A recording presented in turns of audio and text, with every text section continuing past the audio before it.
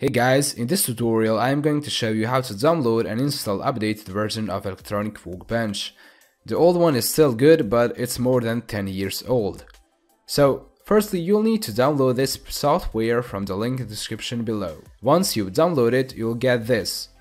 Open it, go to installation folder and run setup.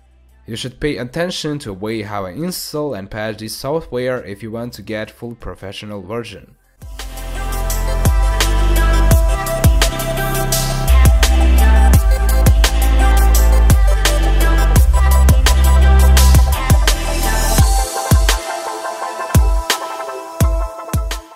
And then wait for installation to be finished. Once installation is finished, you will be asked to restart your PC.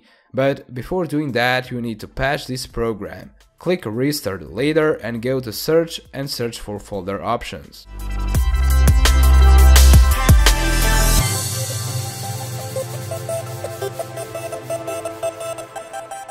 Go to View tab and click on Show Hidden Files and Folders.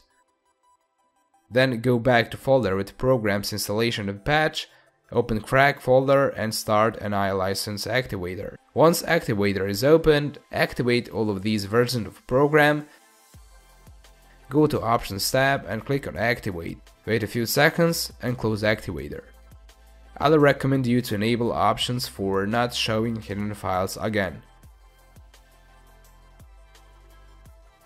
Now, restart your PC, and once it's restarted, you can open the software and use it without any problem. That's it for this tutorial. Hope it's helpful and thanks for watching.